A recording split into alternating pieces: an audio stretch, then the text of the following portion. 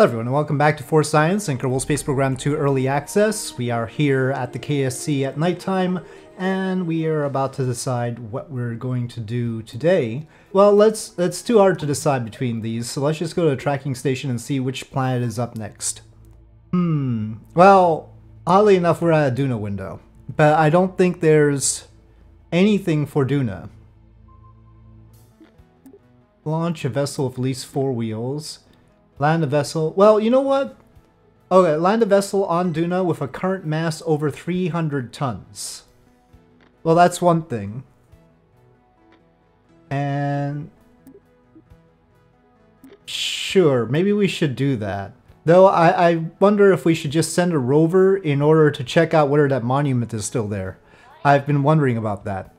So yeah, I mean, I still have an open question whether once we visited a monument and the little marker goes away, whether the monument is still there. Now on Duna, we still have our probes at the location of the monument, so we know where it is even without the marker.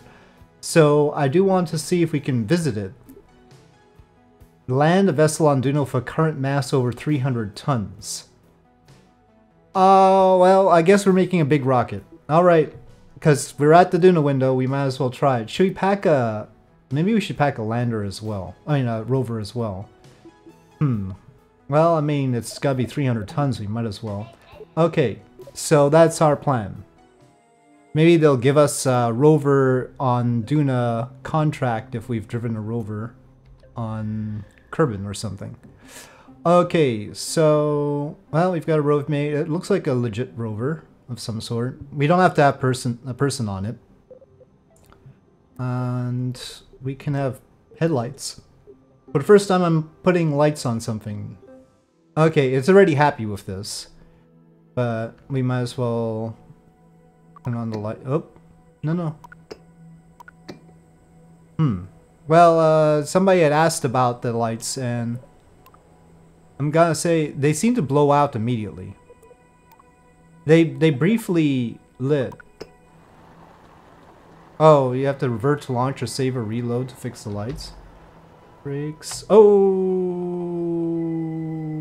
Okay, well, we fulfilled the rover contract. Let's just skip the rover thing.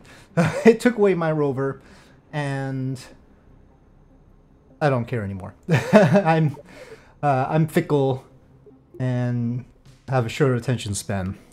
So we'll just submit that and let's get on with the 300-ton thing. Pretty tired. I'm more interested in seeing whether we get some other contract because we've done this. Like send a rover to somewhere. Okay, we got that 40 science. Curb-wide tour. Launch a vessel with a lander can and perform a crew observation at Cappy Rock. Are we supposed to drive there? I mean... I'm not entirely sure. I mean, it looks like lander can, and we could just land there. Well, anyway, that's a Kerbin thing. But maybe we have to do that before we get rovers at a different location, like Duna. Okay, so 300 tons. How do we get 300 tons and get all to Duna? Well, that's 288. So let's start with that. I mean, might as well, right? Sounds straightforward. 288 tons right there. Maybe we should have a return pod. So let's just get our standard return pod that we've been using, like with the Dres mission. We'll land all 300 tons. It's just that we're going to use some of that fuel to return later. Okay, so that's 346 tons. But when you think about it, it's gonna be tough to land this on Duna. You know what? For this, we'll need the big landing legs. Leg territory. Oversized landing. Yep, alright, 5,000 science. We're only getting 2,400 for it, but we're spending 5,000 science. Alright. So, do the big landing legs look nice and big on this? I mean, not huge. Let me just see. We want to land on the bottom of this for stability's sake, so we want it sort of like that.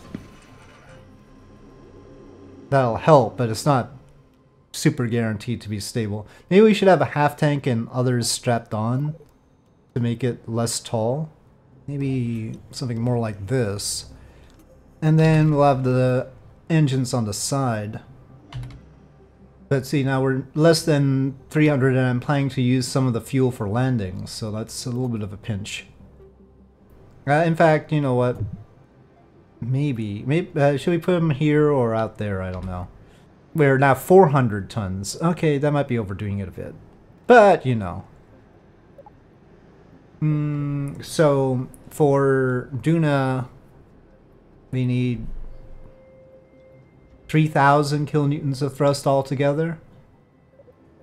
What? Thrust weight ratio of 3. That's not right. Where is it getting a thrust weight ratio of 3 here? 0.53. That's what I thought. Okay, so... No, it's because of the launch escape system. It's measuring from the launch... Even the launch escape system doesn't give that much. Well, that's enough thrust weight ratio. Especially if we, like, underfuel these. But I can't lock them, but they're not gonna refill from the clamps, right? How did we get 400 tons? Did I just not have these filled? That's 335. That then the dry mass is valuable to us. So it's okay. Okay, well obviously our landing legs don't extend. Well, if we're not gonna fuel these all if we're not gonna fuel these all the way, let me change which tank we use there. I can't lock tanks, otherwise I'd check how much delta V we have while reserving 300 tons of mass. There's no point trying to put parachutes on this, is there?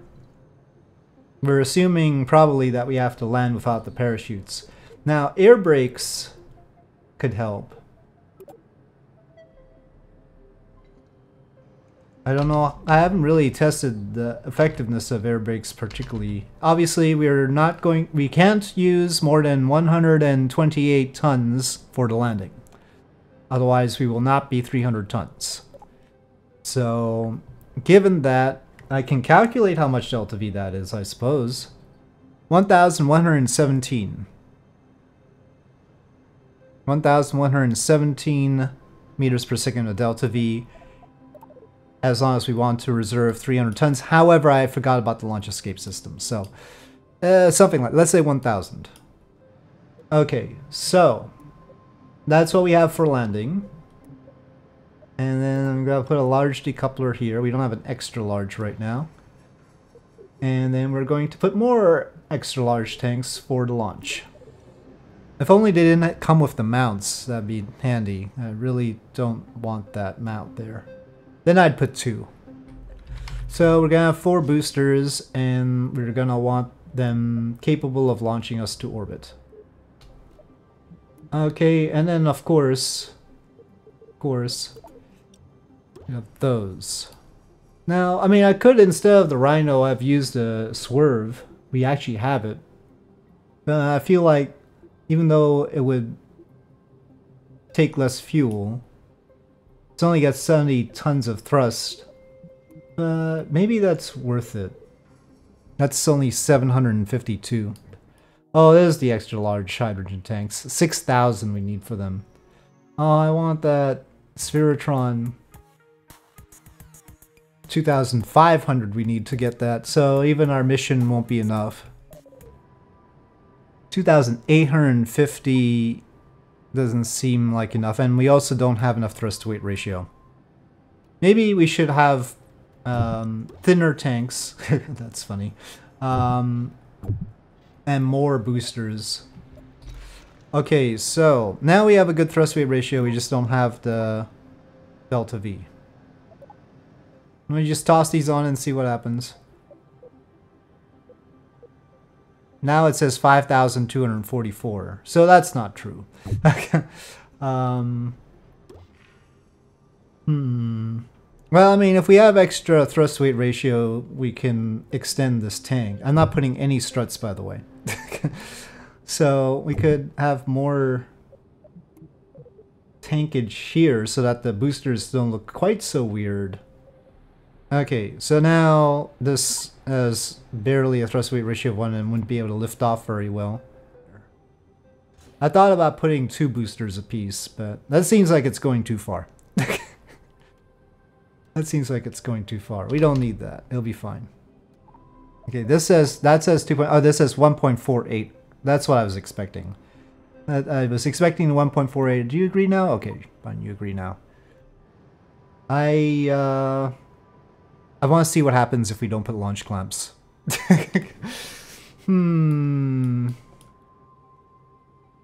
We're sending somebody, because otherwise there's no point having it capable of coming back, I suppose. There's no way Tim is going to be able to get in here if Tim actually gets out, right?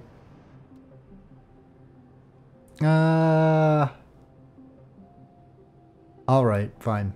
But we'll revert if the Kraken strikes on the pad. Yeah, okay.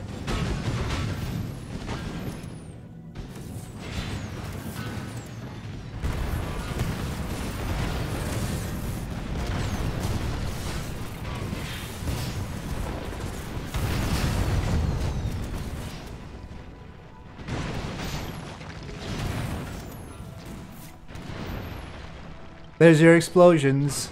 Are you not entertained? Anyway, yeah, let's revert to VAB there. Might be perfectly stable if we brought it out again, but let's put launch clamps at least. Let's see if launch clamps are an improvement.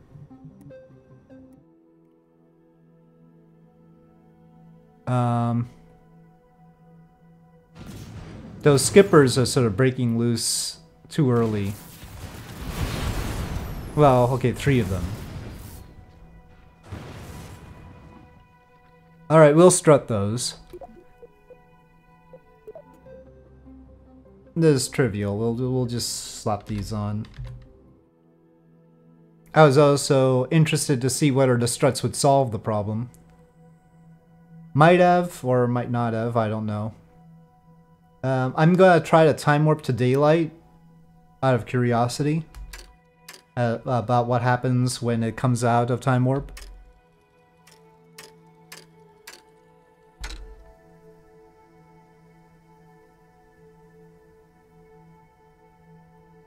Alright, seems stable to me. Alright, let's go. Well, I guess we should go for the entire countdown. It's a little bit up above the pad. Not to mention the actual exhaust vents. Whoa! Okay, that was not a view I needed. Suddenly went to that bottom view. I was not looking to get that up close and personal with the exhaust, thank you. A mountain of power here. 300 tons on Duna. Can we do it? I don't only want to do it, I want to make sure that we didn't do too much. We don't want to over-deliver here. Alright, getting ready for booster separation. And off they go. Please don't kill anything. Alright. Didn't quite get the sound from those on separation that we normally would, and now we can't even hear the engines. It's given up on sound for this rocket. I'm keeping the launch escape system because it's protecting... I don't know if we need a docking port, but it's protecting the docking port from overheating. We'll definitely want these to deorbit.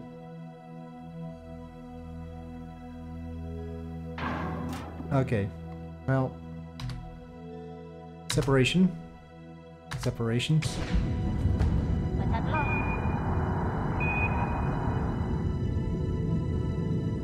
Going off very, very slowly. Oh, something's over. No, no, don't overheat. Don't overheat, whatever you are.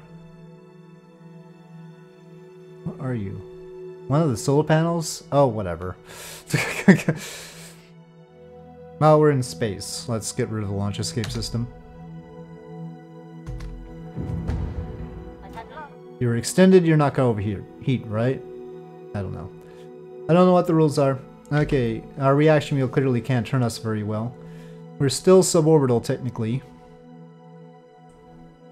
Should have packed more batteries, too. But anyway, let's see. Where would we be burning for Duna?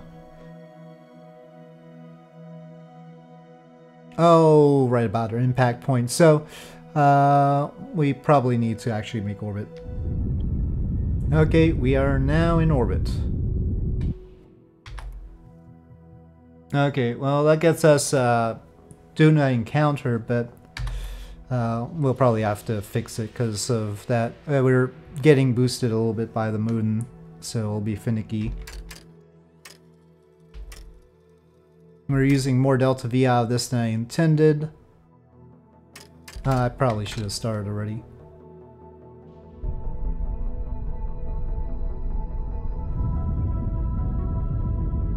Okay, trying Fizzle Orb. It really would be more efficient just to be prograde. Oh, but I can't follow that.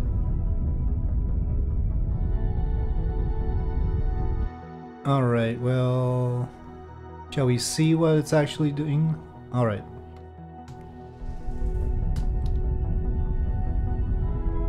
First thing, I was making sure that we would not be crashing into the moon. 800. Okay, so we'll not do any more. We have a moon periapsis. We'll get past the moon first and then figure it out.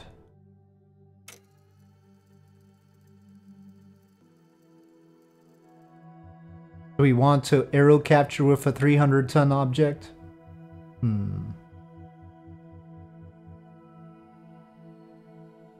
We'll decide that after this burn. I'll plot a capture burn and see how much it is, and then work from there. But anyway, this correction with 108 meters per second will get us our arrival at Duna. So let's do this. We're doing a very different kind of science than normal. Heavyweight science. Are you even trying to use that torque up there, Tim?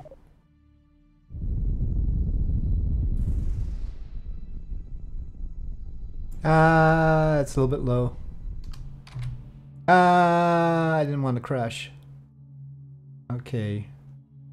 And it doesn't let me make a maneuver to see how much Delta V we're going to take. Alright, well, we'll leave it there for now. Alright, on to Duna. Yeah. Okay, so I don't know whether I should be inside the atmosphere or outside the atmosphere. Probably outside the atmosphere. Let's see how much it takes to capture. We've got 330. Okay, so it's gonna take a lot to capture there. So we're not gonna do that. We'll just do just enough like that. I'd really like it over our landing spot, but maybe this 300-ton thing will land, take off again, and then land at that spot. maybe that's a better plan. We've got a lot of Delta V after all, because we're 300 tons, so now I'll need substantial time to actually turn, so... Well, actually we're not that far away from the node.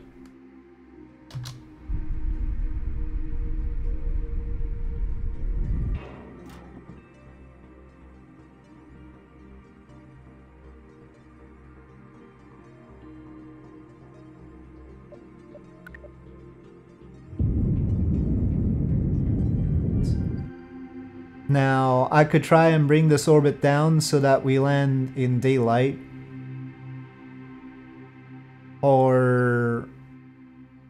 I mean, we could try to land at that location directly, or we could just not.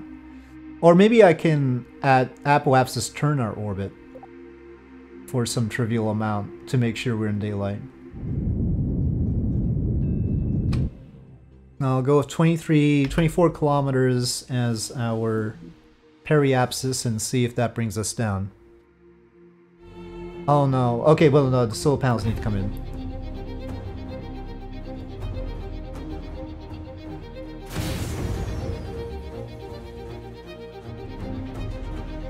Did none of them survive? I guess none of them survived. Well, we can always recharge by running the engines. Okay, well we do have some flame effects. Thermal effects are here. We're not slowing down. Air brakes. Yeah, we actually sped up a bit with respect to the surface. Uh-oh. Okay, I'm gonna try and use some thrust.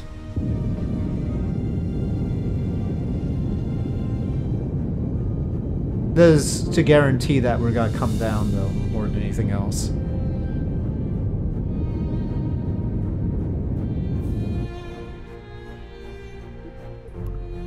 I don't know if that actually guarantees it. Maybe we'll just go around. 376.89 tons, I think. Uh-oh. Aerodynamics. Why? Okay, we should probably move the fuel down if that's not how you do that. If only right-clicking actually let you move fuel. I don't think we can do anymore. Alright, I guess that's the best we can do. Heat indicators are gone.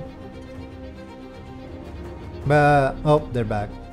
Uh-oh, our electric charge. Let's just not pay attention to that for a sec. We'll have to run the engines a little bit. Okay. Here we go again. Can we come down this time? Is it gonna slow us down at all? 75 tons to work with. That's about 700 meters per second. No, we are already at 4x time warp. No, it's deviating though. No, I moved the fuel down. Maybe the air brakes are just like that.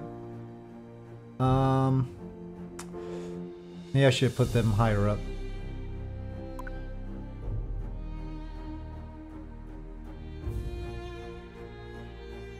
Wish I could have fuel priority so that we could drain the top tanks first.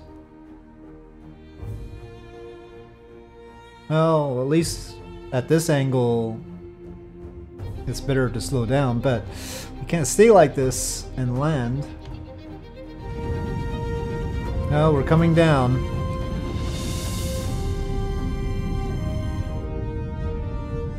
The number we're watching out for there is 4,800. At that point, we're probably below 300 tons. Come on, atmosphere. Slow us down. It needs to do at least 300 meters per second of work. I can't time warp any faster than this. Yep, we did not get the atmosphere slowing us down enough to make this work out, I don't think. I can't see anything. We're already under 300 tons.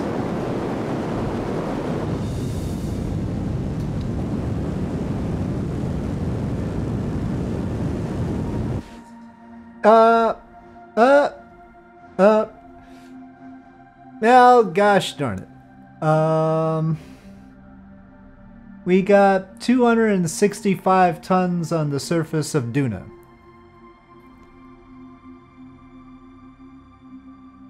But clearly we need some work here to actually get more down. I don't think just reloading and doing this again is gonna change the situation. I think we're going to need to design things a little bit differently. Oh, I was doing that landing in 4x. I should have come out. I keep leaving it in 4x Fizz Warp. It would have been better not to be in Fizz Warp. I don't think there's any point leaving it here.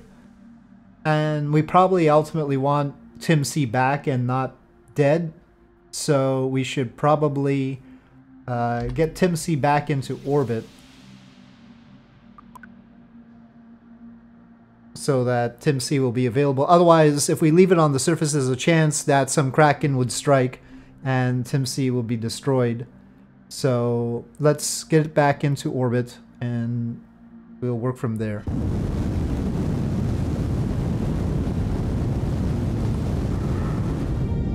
We'll leave Tim C here because we could use this fuel if we actually want to dock to it, but Tim C will temporarily be in charge of a depot, I think. Because we've got a lot of fuel here and we only need about 1,000 meters per second to actually get Tim back. Then again, Tim doesn't have any electric charge except by running the skippers, so it's a thought. But this doesn't consume electric charge unless it's using the reaction wheel. Okay, we are in orbit, and we are going to leave Tim here for now. Mission control definitely didn't pop up with a little thing that says, well, you got close enough to 300 tons. It means 300 tons when it says 300 tons. So with that, thank you for watching, and I'll see you guys next time.